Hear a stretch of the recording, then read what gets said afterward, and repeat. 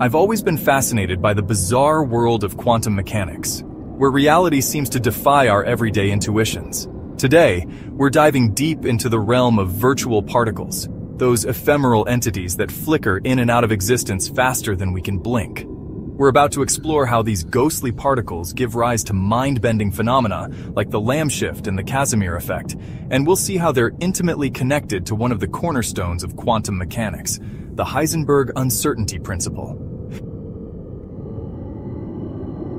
Let's start by asking a seemingly simple question. What is empty space? In classical physics, it's just that, empty. But quantum mechanics tells us a different story. The vacuum, it turns out, is anything but empty. It's a seething foam of virtual particles constantly popping in and out of existence. These virtual particles are like the quantum world's version of a magic trick. They appear out of nowhere, exist for the briefest of moments, and then vanish back into the quantum foam. To understand virtual particles, we need to talk about quantum field theory. In this framework, the fundamental constituents of the universe aren't particles but fields. These fields permeate all of space and time. Particles in this view are just excitations of these fields, like waves on the ocean. Now, you might be wondering, what does this have to do with virtual particles? Well, quantum fields are never truly at rest.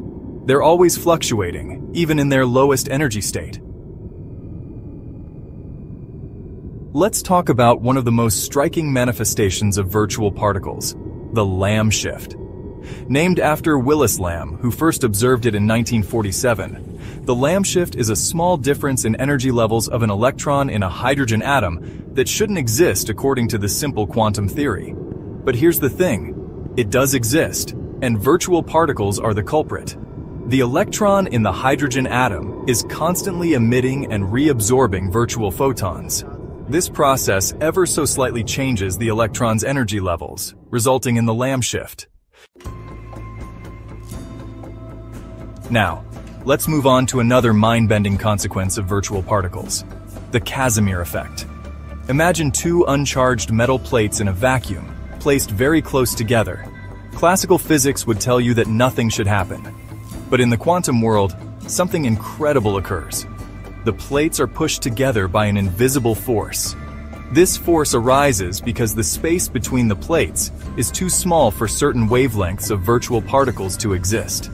Outside the plates, however, all wavelengths are possible. This creates a pressure difference, pushing the plates together. It's as if we're squeezing the vacuum itself and feeling it push back.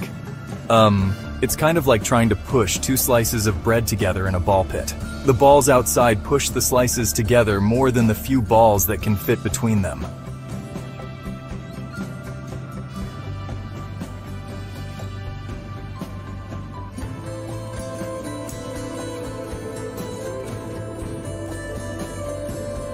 Now, let's shift gears and talk about one of the most fundamental principles in quantum mechanics, Heisenberg's uncertainty principle. You've probably heard of it in terms of position and momentum. The more precisely you know a particle's position, the less precisely you can know its momentum, and vice versa. But there's another form of this principle that's less well known but equally profound, the time-energy uncertainty relation. It states that the uncertainty in a system's energy multiplied by the time over which it's measured can't be smaller than a certain value. In other words, if you look at a system for a very short time, its energy can be very uncertain. It's like trying to catch a glimpse of a hummingbird's wings. The faster you try to look, the blurrier the image becomes.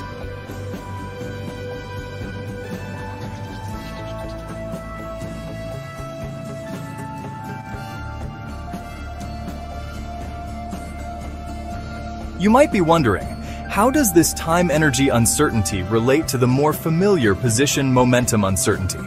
Well, they're two sides of the same quantum coin. Just as we can't simultaneously know a particle's exact position and momentum, we can't precisely measure its energy over an arbitrarily short time. This time-energy uncertainty is crucial for understanding virtual particles. It allows energy to be borrowed from the vacuum for very short periods, giving rise to those particle-antiparticle pairs we talked about earlier. It's like the quantum world is constantly taking out tiny loans from the universe's energy bank, as long as it pays them back quickly enough. Think of it as a cosmic payday loan service, but with much stricter repayment terms. Now let's connect the dots. The Lamb shift, the Casimir effect, and the time-energy uncertainty principle are all intimately linked through virtual particles.